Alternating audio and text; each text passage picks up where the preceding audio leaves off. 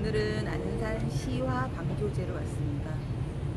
처음에 한번 봄에 왔었는데 그때는 바람이 많이 불어서 낚싯대 던져보지도 못하고, 그때 지금도 초보지만 그때는 완전 처음 시작하는 거여서 어떻게 해야 할지도 몰라갖고 아무것도 못하고 왔는데, 오늘은 원래 강원도 가려다가 강원도에 지금 비가 많이 온다고 해서 서해 시야방조제로 왔거든요.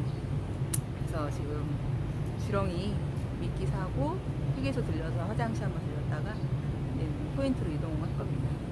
오늘은 낚싯대 한번 던져보고 잡겠습니다.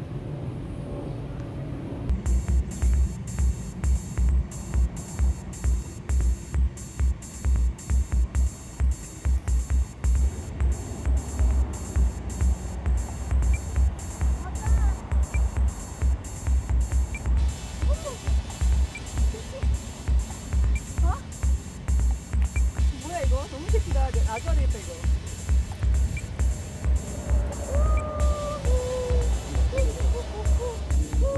벌써 한 마리 잡았어요. 놓자마자 바로 나와주고 있죠. 저번에 여기 왔을 때는 빵 치고 갔거든요. 빵. 낚싯대 던져보지 못하고 왔어요. 그때는 낚싯대 던져보지 못하고 그냥 펄스했거든요. 지금은 넣자마자 바로 잡았네요. 근데 아까 초반에 이거 뭐지? TV 하면서 초리따 뿌렸었어요. 초리대 위에를 세게 치면 안 된다고 해서 배웠네요. 살살 해야 되죠.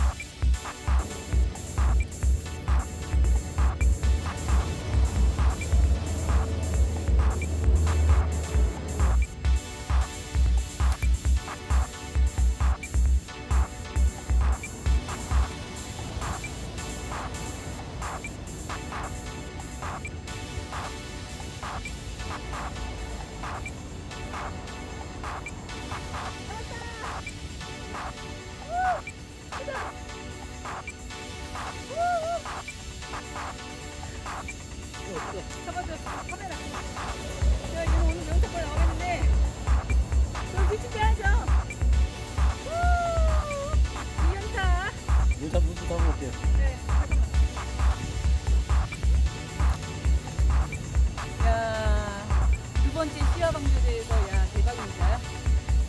처음에는 꽝 치고 왔어요. 자, 처음 새끼는 놔주고 두 번째. 야, 오늘 점심은 매운탕거리입니다.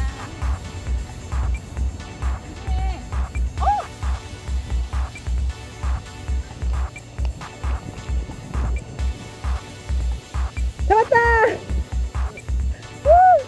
크다!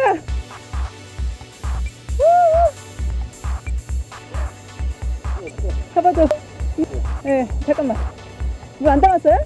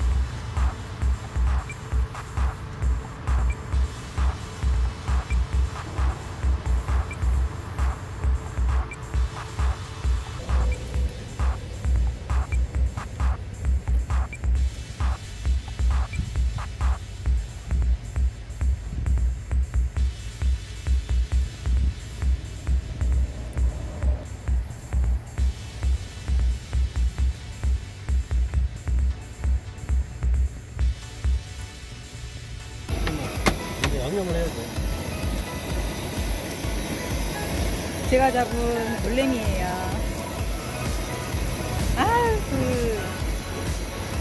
뭐야, 남해항인가?